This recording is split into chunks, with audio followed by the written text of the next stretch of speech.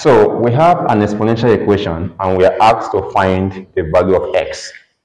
So we have that 12 to the power of x divided by 4 to the power of x is equal to 243.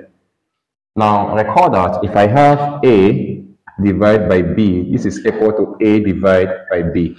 First, the left hand side becomes 12 divided by 4 all the way to the power of x equal to 243. So at this point, we know that if 4 come here, we have 1. And if 4 come here, we have 3. So this is 3 to the power of x equal to 243. Now, looking at the left-hand side, we have 3 to the power of x. Can we express the right-hand side to have the base of 3? Yes, because 3 to the power of 5 is equal to 243. First, we have that 3 to the power of x is equal to 3 to the power of 5. And we know that since their bases are the same, it follows that their index is the same. Therefore, x is equal to 5.